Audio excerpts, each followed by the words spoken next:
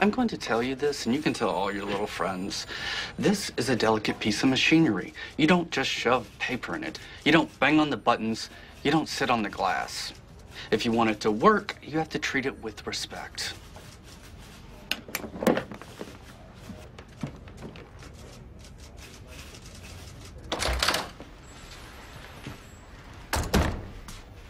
What do you want? I need to speak with you. Honey, I have a 6:30 dinner reservation, and unless you want to pull me there in a rickshaw, I have to get going. Well, I'm a copywriter. Why, did I call you something else? No. I don't know if you're aware, but I brought in the popsicle account today. On my own. Hey, Ginger, did you hear about this? I've got to go. Wait. I need my own office. It's hard to do business and be credible when I'm sharing with the Xerox machine. Freddie Rumson's office has been vacant for some time. I think I should have it. It's yours. Really? You young women are very aggressive. Oh, I didn't mean to be impolite. No, it's cute. There are 30 men out there who didn't have the balls to ask me. Oh, there you are. Mr. Sterling, Miss Wilson, this is my fiancé, Dr. Greg Harris. Well, Rachel moving to another country, not being able to see her every day? How could I be okay with this? I know, but what are we gonna do? She really needs this job. Do you think if the Ralph Lauren people offered her old job back, she would take it? Well, how is that gonna happen? Is this the best way to use one of your 3 magic wishes?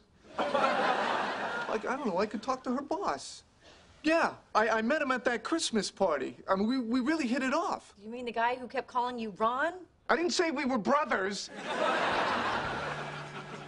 May I help you? Yeah, I'm a friend of Rachel Green's. Actually, we met at the Christmas party about 2 years ago. Oh, right. Dawn? Close, Ron. What can I do for you? Well, I'm here to see if you'll give Rachel her job back. Ah, did she ask you to come here and do this? Oh, no. First I have to get you to agree. Then we'll see if she wants to come back. Wow, that is tempting. Look, she loved her job here. Now, let's face it, you're not going to find anyone who did it as well as she did. Isn't that true? She is good. Oh, I took a shot there. But I'm sorry, there's nothing I can do. Oh, that's not true. There's nothing I want to do. I see. Thanks very much. Mm-hmm.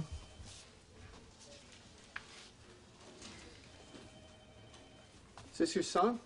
Yeah, his name is Ross.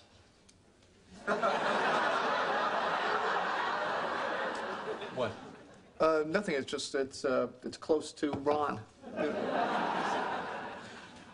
Does little Ross like dinosaurs by any chance? Yeah, they're all he talks about. Why?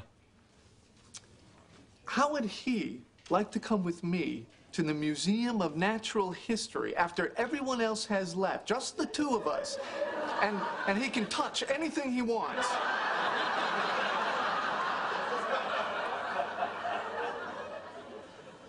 I just heard it how you must have heard it, and that's not good. Let me start again. I'm a paleontologist. You'll be there with us, and the touching refers only to bones, fossils. You could really arrange that? You let Rachel come back, and it's done. Well, I guess having Rachel back wouldn't be the worst thing in the world. Yeah, yes! Oh, thank you. This is great. Thank you so much. And I swear, your kid's gonna have the time of his life. That's great. I worry about little Ross. He's always reading, he's collecting rocks, and he's obsessed with dinosaurs. He'll be fine. Bye. Hi.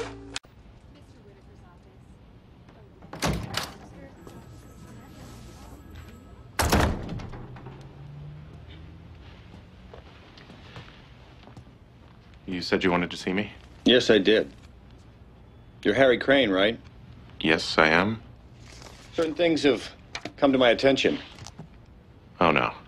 I heard about it third hand, and I thought it sounded reckless, so I talked to Mr. Cooper. Mr. Cooper knows about this?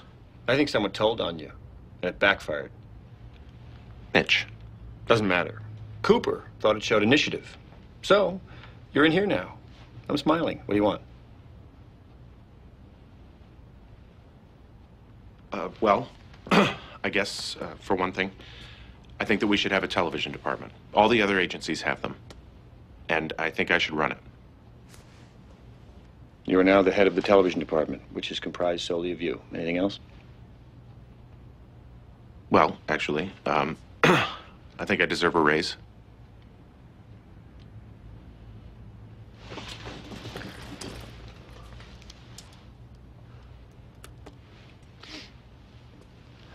And I think you've already received a sizable reward. Let's not get greedy. I'm not being greedy. Are you arguing with me? How much do you make? $200 a week. Plus drinks.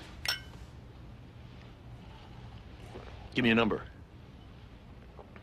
How about 310?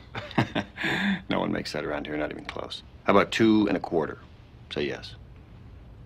Yes. I'll throw in new business cards. You drive a hell of a bargain.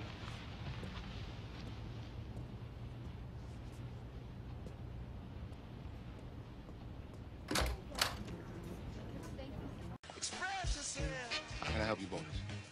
I'm Gary Bertier, the only All-American you've got on this team. You want any of us to play for you, you reserve half the open positions for Hammond players. Half the offense, half the special teams. We don't need any of your people on defense. We're already set. Don't need none of my people.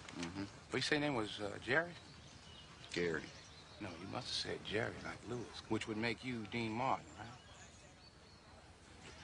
Ladies and gentlemen, got an announcement to make. We got Jerry Lewis and Dean Martin going to camp with us here this year. Jerry tells the jokes, Dean sings the songs, and gets the girl. Let's give him a round of applause.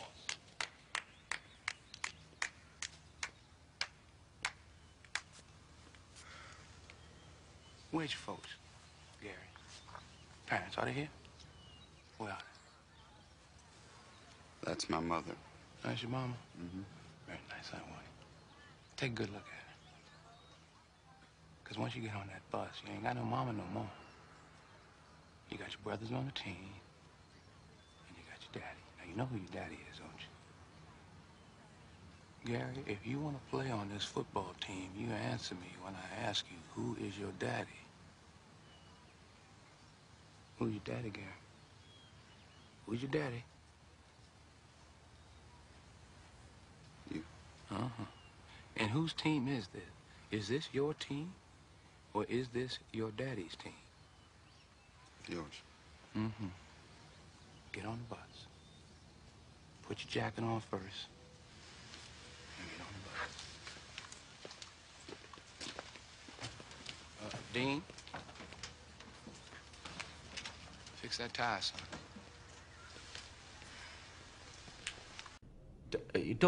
Don't try to bait me, Miles. Now, if you have a proposal to make, let's hear it. Well, at this point, my client is still prepared to consider reconciliation. My client's ruled that out. My client is prepared to entertain an amicable dissolution of the marriage without prejudice. That's a fart in a stiff wind. My client proposes a 30-day cooling-off period. My client feels sufficiently dispassionate. My client asks that you not initiate proceedings pending his setting certain affairs in order. Well, what's so goddamn funny? Please, let me handle this. All right. So much for the icebreakers. What are you after, Freddie? My client is prepared to settle for 50% of the marital assets. Why only 50, Freddie? Why not 100? While we're dreaming, why not 150? Are you familiar with Kirshner? Kirshner does not apply. Bring this to trial. We'll see if Kirshner applies. What's Kirshner? Please, let me handle this. Kirshner was in Kentucky. Kirshner was in Kentucky? Kirshner was in Kentucky. All right, Freddie, forget Kirshner. What's your bottom line? Primary residence, 30% of remaining assets. What are you, nuts? Have you forgotten Kirshner? Freddie, it's a negotiation. See you at the preliminary. Freddie, we're all friends here. It's a negotiation. Hey, Freddie, fine. We'll eat the pastry. I'm just saying, telling the truth is not in the cards right now. I thought you'd be excited to have an acting job. If it's an acting job, we should get paid. Yeah, you're gonna get paid in experience. I want to actually get paid. All right, what do you want? $600 for the day, plus overtime if we go over 8 hours. I'll do my own hair and makeup, and I want you to pay for the 6-week intensive acting camp that my mom can't afford. $50 for the day and a 2-week acting class at the YMCA nearest you. $500 and a 4-week acting class. $300 and a 3-week class. Done. I would have done it for $500. I would have done it for the experience.